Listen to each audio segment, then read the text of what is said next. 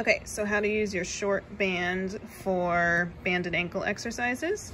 So you've got one side as the anchor, and then I'm going to be moving my right side in this example.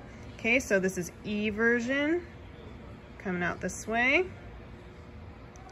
And then you can cross the legs and make sure that's up kind of by the ball of your foot, and do inversion this way, so twisting it to the side.